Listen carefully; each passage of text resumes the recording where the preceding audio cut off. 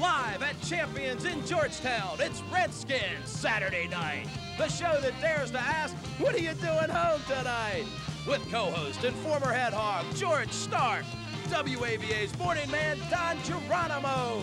Washington Post sports writer, Tony Kornheiser.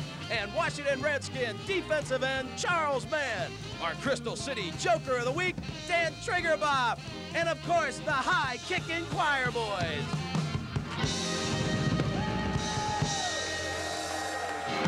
Now, here's your host, Pete Wysocki. Good evening and welcome to Redskins Saturday night. You know, we're 3-0, and coincidentally, so are the Washington Redskins, all by themselves in first place in the NFC East. How about that, huh?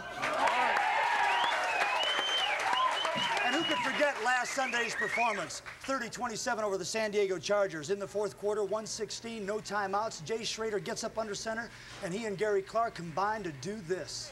Take your time. You got plenty of time.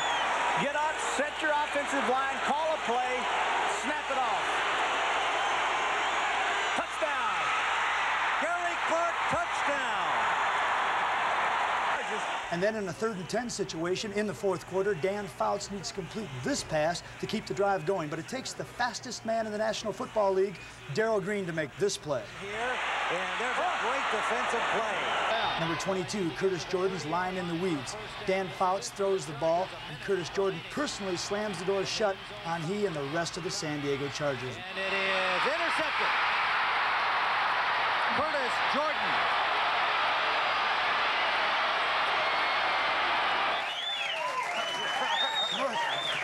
George, I gotta ask you, I mean, is that Curtis Jordan? Is that Curtis Jordan running full speed? Well, wait a minute. I don't want to say that Curtis Jordan is slow, but the Redskins couldn't have had a better guy intercept that pass. It looked like it took him forever to get across field. The clock is running down. You can see it on the screen, and his steps are getting slower and slower before he finally hit the dirt. Last week, George, you had mentioned that you thought that big plays by the defense would win the game, and we saw a couple of those.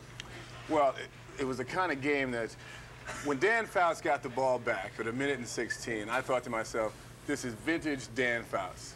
I mean, he loves it. He's got to love it. 1:16, you're down by, 3 points. You want that last drive, that's what you want. Right. The defense shut him down. Of course, our partner over here. Well, see, that's what I was alluding to. Don Geronimo, you predicted big plays by the offense. Of course. Right. I was right. I was chatting with Joe Gibbs about it last week, as you guys both know. It was just a lucky guess, let's be honest. George said defense, so I said offense. I wanted to bring up one point that's not football related. Can I just for 1 second? Oh, okay. Did you guys happen to see the Emmy Awards? You know, the TV no, honors? Can we have a round round of applause from the audience for Shelley Long's song and dance Well, number? okay. I just wanted to point out.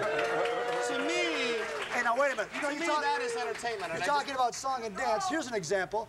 Tony Kornheiser has been practicing his vertical jump all week long in order to get on the bandwagon. Hey, Tony. I mean, I read the article. I think I can do 11 inches now vertically. Tony, what's it feel like? The guys are winning. I mean, don't you feel a little bit funny if you have to write an article kind of like anti-Redskins? Well, I wouldn't feel funny if I had to write an anti-Redskins article, because that would be the last article that I was writing. I would feel like I had to get out of town in a hurry. It looks very good for them. I mean, this is a very big win, and this, I think, forever, at least for this year, forever, ends the quarterback controversy.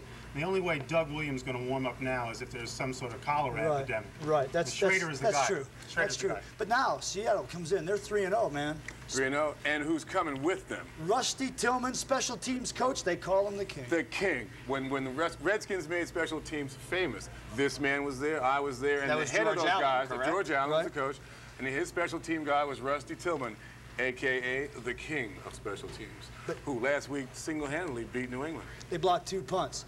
Big guys, running fast. They have better team speed on special teams. We've got a big, fast, mean guy in our audience, and we'll have him in just a couple of seconds.